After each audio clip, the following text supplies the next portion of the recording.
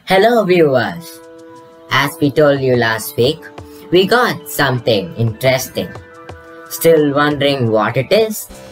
You are watching the Saints and Science series.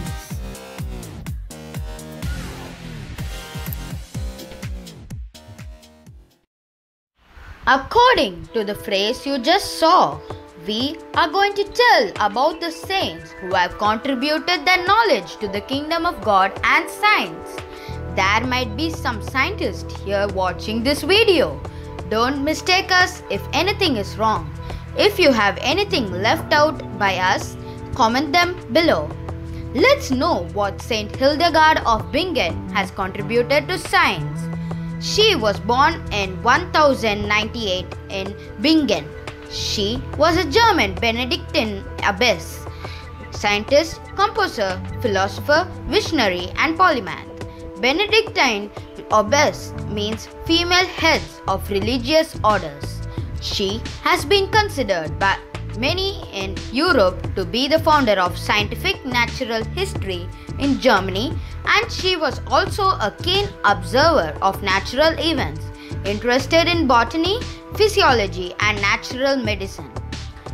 Her most famous book on the science of medicine was Physica Liber Simplicis Medicina, in which she described various known symptoms of diseases and common treatment.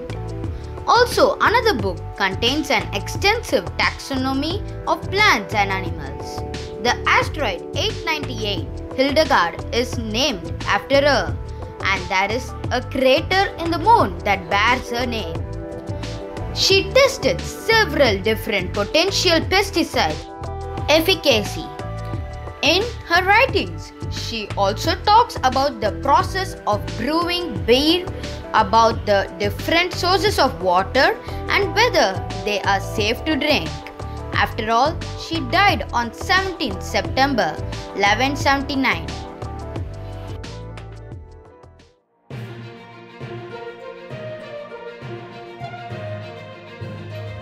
The tomb of Carlo Acutis was opened this morning in Assisi after the Holy Mass officiated by the Bishop of the diocese. The body of Carlo Acutis was found intact. For the first time in history, you will see a saint dressed in jeans, sneakers and hoodie. Holiness is not a distant thing, but very much within everyone's reach because the Lord is for everyone. Carlo Acutis was an Italian Roman Catholic teenager. He was best known for documenting Eucharistic miracles around the world and cataloging them onto a website that he himself created in the months before his death from leukemia. Pope Francis declared him to be venerable. On 5th July 2018, the same Pope approved a miracle attributed to him, which enables Acutis to be beatified. Acutis will be beatified at the Papal Basilica of St. Francis of Assisi on Saturday, October 10th at 4 p.m.